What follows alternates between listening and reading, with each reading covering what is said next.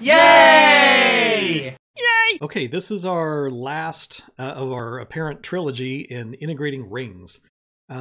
Let's see, the first thing we did was we integrated around a ring to find what the field was due to a ring of charge, some distance away along the axis. Then what we did is we said, oh, cool, now that we have that, now I can integrate a whole bunch of rings to form a disk. So we did that. And once we had the disk, then we could do an infinite sheet and so on. So here's the last one. This one is a more involved example, and I'm not saying it's easy. What I am saying is that it's useful to do it, or at least to see it done, so you can appreciate that there is a way faster and easier way to do it that we'll talk about coming up. So what we're going to do is we're going to integrate rings of different sizes to make a sphere. And so it looks like this. All right, so here we go. The red thing is our ring. And what we're going to do is integrate from theta equals 0. Theta is going to go from 0 to 2, oops, not 2 pi. The deal is, if I take theta from 0 to pi, we're going to sweep out all those rings of different sizes. Like here's one, and here's one, and here's one, right? We're just looking at the cross-section of these things. Here's one, here's one, here's one, all the way to the back of the sphere. And we're going to be out here. We're going to be out at this R point. And what we want to know is, for a sphere that's charged up to plus Q, what does the field look like at some point out there? And we'll also do inside the sphere too. So for any little r. So what we're going to do, if you imagine from that vantage point, if you're looking at the sphere, I can imagine little rings. And if the rings sweep all the way back, I've sort of described the sphere. All right, so that's what we're going to do. So theta is going to go from 0 to pi, because then I'll have swept out the entire sphere. Let me erase these little lines. Okay, a little bit cleaner diagram. Okay, so theta goes from 0 to 2 pi. What do we know? What is the field from one ring? I can write that down. The field from one ring, we said, was K, Q, Z, where Z is the distance from the ring to the point I'm interested in, right? And this was R. You know what? I've already got R on the diagram, so I'm just going to call this R prime. I don't know, some other. Anyway, the radius of the ring, R prime squared plus Z squared to the 3/2. There we go. So this was our electric field from a ring of radius R prime out to some distance Z. Okay, so obviously, maybe what we're going to do is call that dq, because all these rings are going to be teeny tiny thin, and they're going to carry each a little bit of charge. And when I add them up, then I'm going to get the whole charge of the sphere. All right, so what else am I going to need to know? First of all, I'm going to want to know what is the radius of each of these rings. So that is, I've sort of indicated that here. What's the size of each ring? Well, it's going to change depending on theta, right? Like when theta is close to 0, the rings are really tiny on the sort of the right-hand pole of the sphere. And so the height, or the radius of each of those rings is this red line. And isn't that just r sine theta, right? I would like all this stuff to be in terms of one variable, just theta. So if I sweep theta from 0 to pi, I can talk about the size of each ring. The radius is just going to be r sine theta. So that's the thing. R sine theta is going to be that. It's going to be my r. And then what I'm going to need to know is z, because as I sweep back through the sphere, the distance from each of those rings to the point I'm interested in is changing, right? But it's changing in a neat way that I can write in terms of theta. Okay, so look at when theta is pi over 2. When theta is 90 degrees, then the distance really is just r, right? When theta is between 0 and pi over 2, it's this green line, right? That's how far sort of in front of the middle of the sphere the ring is. And I can describe that. That's easy. That's just r cosine theta, right? That's the length of that green line. So the distance between the ring and the point I'm interested in, I can write that as z is just going to become, what is that distance? It's just the total distance minus that bit, r cosine theta. Right? That should take care of that. All right, so it looks like I'm going to have something like this. I'm going to have something like my electric field is going to be the integral. And just for kicks, I'm going to put the limits in here, 0 to pi. And I'm going to have my k dq times z. Okay, here we go. Z was r minus big R cosine theta. And then on the bottom, I have r prime squared. Okay, so that's going to be, what did we say that was? That was r sine theta, right? So that's going to be r squared sine squared theta plus, r minus r cosine theta, all of that squared, and all of that to the 3/2. Oh, what a mess. Not only that, but we have to fix this up a little bit because my integral is 0 to pi. I want to d theta, right? I want to integrate around theta. But what I've got in there is a q. So I'm going to need to change from, use our little tricks. I'm going to need to change from dq to d theta. I got to do that. So I got to change variables. Okay, so the trick was, what we said was, we're going to take a little bit of charge compared to the whole charge. And now we're talking about, this is over the surface of the sphere, right? So this is like surface area. So a little bit of charge compared to the whole charge is like a little bit of surface area. So the surface area, the surface of a ring divided by the surface for the sphere. How about I say that? Okay, let's write down what that is. So, well, the bottom, that's easy. What's the surface area of a sphere? 4 pi big R squared. There we go. That's not so bad. The surface area of the ring. Now let's see, how are we going to get that? What we should do is it's going to be the circumference of the ring multiplied by its thickness. Right? That's going to get us a little bit of surface area. Circumference times the thickness.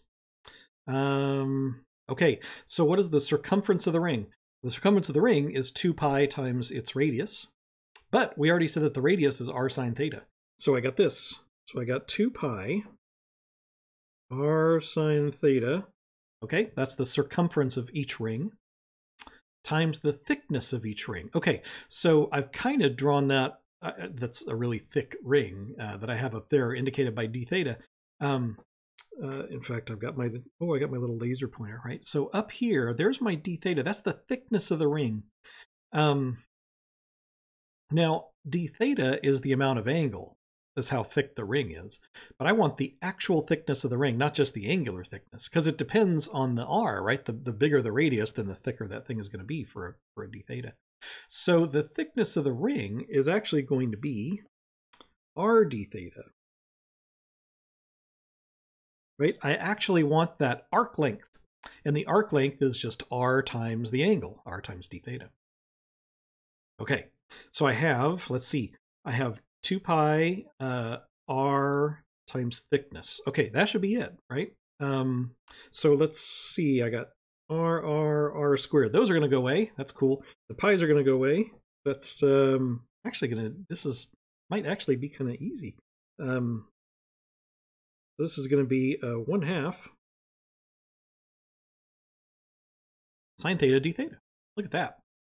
So it looks like I can write my dq in terms of my d theta like this. dq is just going to be q over 2 times sine theta d theta. Okay, so let's see what we've got.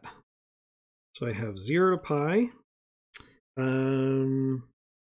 k dq. Okay, so I'm going to have my k. I'm going to move it out to the. I'm going to move it out front because I know these things are just constants, right? So I got my kq over 2. Now what else? My dq. I'm going to have my r minus r cosine theta, and then this is going to be times sine theta d theta. And now I have that awful denominator. I have r squared sine squared theta plus r minus r cosine theta squared to the 3 halves. Okay, so here's what I got. I think we're kind of ready to go. I think that's the integral. I think that's it. So we're ready to go. Gosh, that looks terrible. Definitely not looking like it's an elementary form. Right. Part of the problem is that it's in terms of the variable theta, and I got thetas all over the place. I got a sine up top, and then I got a sine squared and a cosine squared. Look, if you look down in the denominator, that kind of gives me a hint. Sine squared, cosine squared. That makes me think that maybe if I just went ahead and multiplied that thing out, I've got an r squared sine squared, r squared cosine squared when I multiply it out. So I can sort of combine those terms. So if I'm just brave and I multiply that thing out, maybe it'll get a little bit easier. I don't know. Let's see. So this is going to be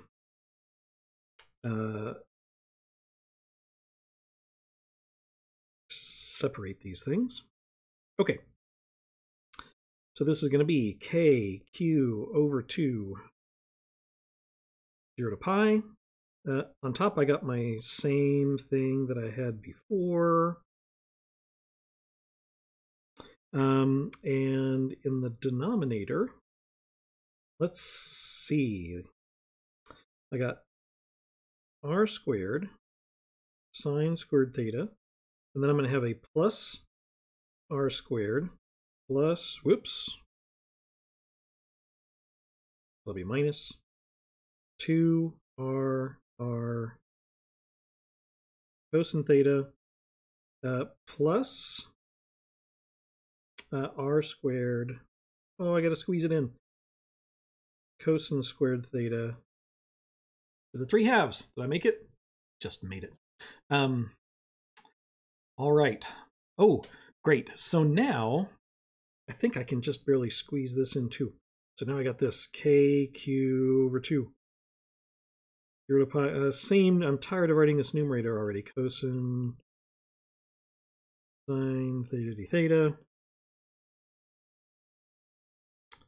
And then in the bottom, I can squeeze it right above my head. I got, okay, look, r squared sine squared theta, r squared cosine squared theta, that's just r squared, right? Sine squared plus cosine squared is 1. That's cool. So I wind up having big R squared plus little r squared minus 2 big R, little r, cosine theta to the 3 halves. Okay. Well, all I've done is just simplify it a little bit, but maybe I can find that this is in a standard form. And the reason that I think maybe we can do it is we got cosine theta. Like the first thing I might try is a u substitution, right? So maybe if u is cosine theta, du is going to be sine theta minus sine theta. I can never remember. So anyway, I got that. So I have a cosine up top, cosine on the bottom. Those are my u's, and then my sine theta. That's my du. So that might be fruitful. I think we should try that. Let's try that. Okay, so next page. Shoot, now I got to write the integral again.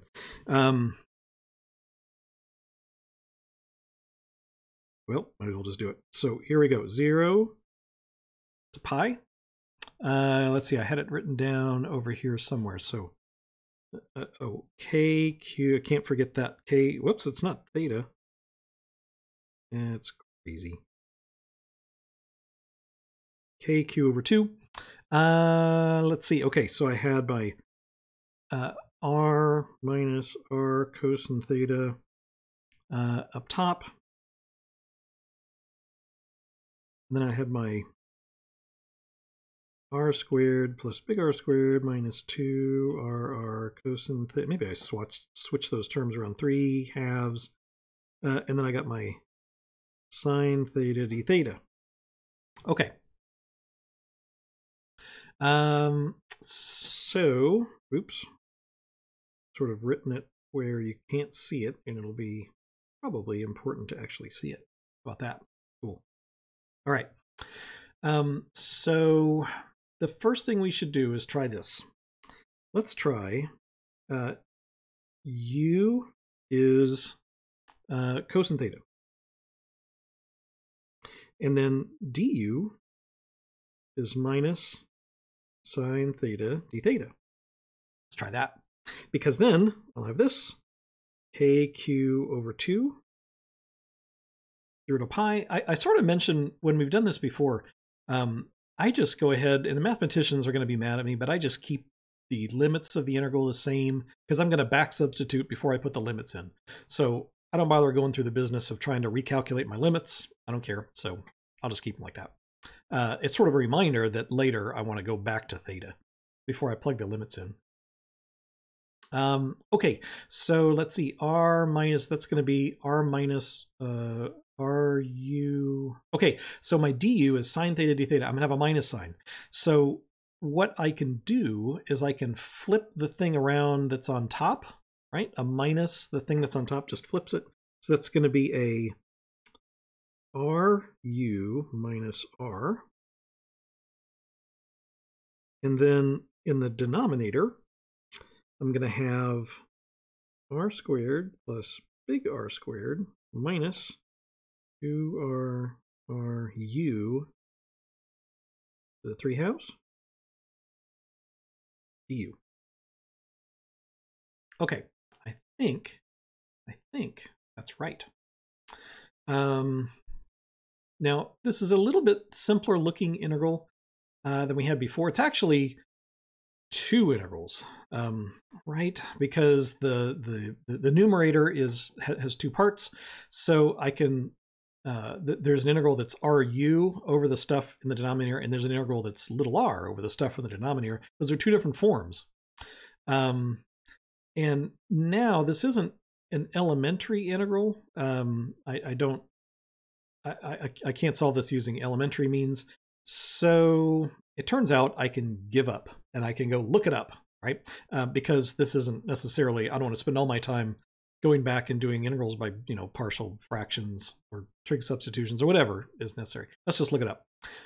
Okay, so the form that we have here, the little, look at the denominator, the little r plus big R down here, this thing, I'm just going to call that, what did I call it, C? This part, it's almost like a quadratic formula. This part I'm going to call B. Those are just constants. So this is equal to kq over 2. And then here is the integral. As I looked it up, here's the way it's written. R, it's 2bu plus 4c. Kind of reminds you of the quadratic, doesn't it? Over this business on the bottom. It's going to be b squared times the square root of c minus bu. And then the other piece is plus 2br over the same thing. B squared times the square root of c minus bu. And this is supposed to be evaluated from 0 to pi, right? But like I say, I'm not going to put those in until I sort of back substitute. Okay, so let's put in what this stuff actually is. This is going to be kq over 2. This is over the same denominator, so what is it? The denominator b squared, that's going to be a large numerator, and then the denominator, it's going to be b squared times the square root of that junk. So what was b? B was minus 2ru, so this is going to be 4r squared, big R squared. Let's see what we got on top. R times 2bu. Okay, so 2bu, so that's going to be a minus 4 R, big R, there's a big R out front squared, right? That's the first term, that times u.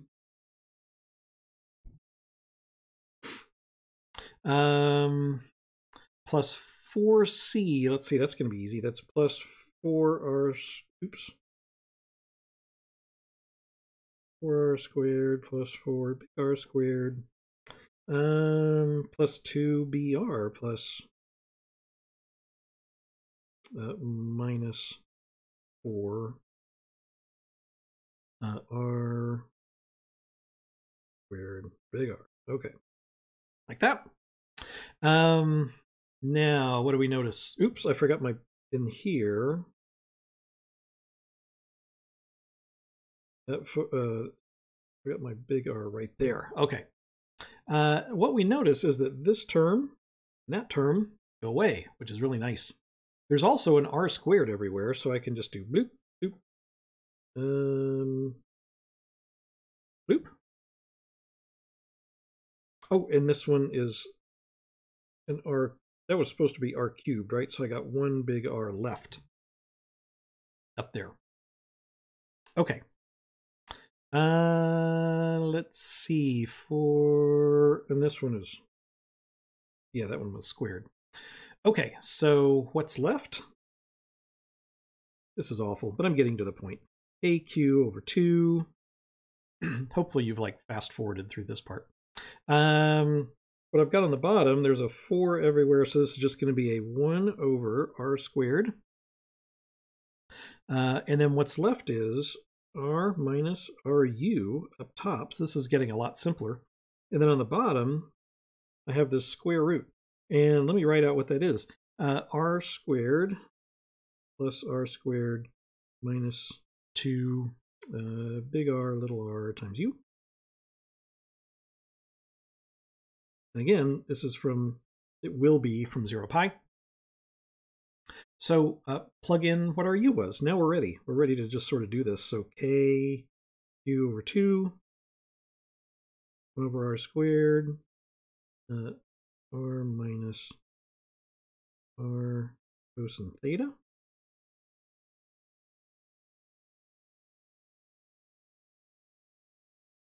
Minus 2R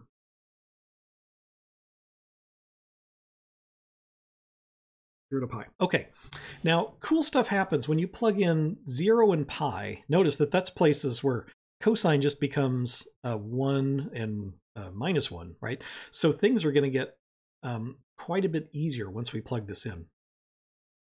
Okay, so take that 1 over R squared, take that outside, and look what we have. This is really cool. KQ over 2R squared. Look what we're going to have. If I plug in pi, let's do the pi first. If I plug in pi, cosine of pi is minus 1, right? So this is going to become R plus R. And on the bottom, let's take these terms one by one. On the bottom, I'm going to have R squared plus little r squared minus plus 2R. Okay, so it's going to be the square. Oh, and look what that was. That's going to be a perfect square, right? That's going to be the square root of big R plus little r squared. So when I take the square root, I'm going to get the positive, or one way to write that is R plus R, like that. Right? That's going to be the square root of the squared quantity. And that's it. So let's take the 0. Let's plug in 0. So cosine is just 1. So now I'm going to have a minus r minus, big R minus little r. And then on the bottom, cosine of theta, if it's 0, is just 1. So that's going to be r, that's going to be big R minus little r, quantity squared, square root. So it's just going to be this. The positive value of that. Now that's really interesting. So let's take two cases.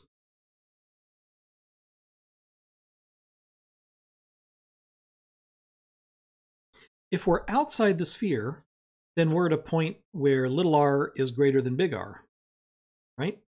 Just checking my diagram. Here's little r and big R. If little r is bigger than big R, we're outside the sphere, right? So, okay, so if that's true, the thing on the left is just going to be a 1, right? It's just the positive quantity. They're both positive. Positive quantity over the positive quantity. So that's a 1 minus little r is bigger than big R, right? So this thing is negative. But the bottom is going to be positive, so it's overall negative. So you get a factor of 2, which cancels the 2 in the front. And look what you get. This is going to be, the electric field is KQ over R squared. Look at that result. That's really cool. So if you're outside the sphere, the result is that the electric field is exactly the same thing as if it were just a point charge in the middle of the sphere. It's like you've collapsed the sphere all the way down to a little point.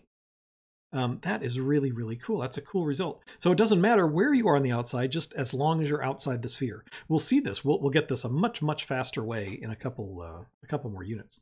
That is a really, really cool result. So you don't even have to worry about the sphere. Just treat the sphere like a point charge, where you're some distance away from the center. Very, very cool. Now, what if you're inside? Here it gets neat too. If r, little r is less than big R, if you're inside, now let's see what happens. So again, the first term, that's going to turn into what? Big R minus little r in the same quantity, but that's positive. That's just going to be a 1. And then if little r is less than big R, the second quantity over here, that's just going to be a 1 also, right? Because big R minus little r, if little r is less, is going to be a positive quantity. So it's 1 minus 1, or 0. That is neat.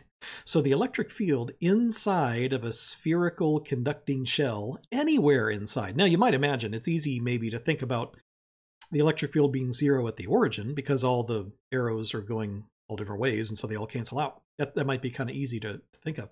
But it's less obvious maybe that if you are anywhere inside, the electric field is 0. That's pretty cool. Even if you're really, really close to the wall, but still inside, the electric field is going to be 0. That's cool. And you might think this only applies along R, but understand that we can tilt the sphere any way we want to make R any direction we want. So by symmetry, this is true in any direction. All right, so anywhere you are inside the sphere, the electric field is going to be 0. We are definitely going to use that again. That's a really neat result. Okay, so this is a way too long way to get the result. We had to actually integrate over the surface of the sphere, and the integral was not easy. The main reason for doing this is so that when we end up doing it a much, much easier way here in a little bit, you'll appreciate the much easier way for being almost like a little miracle.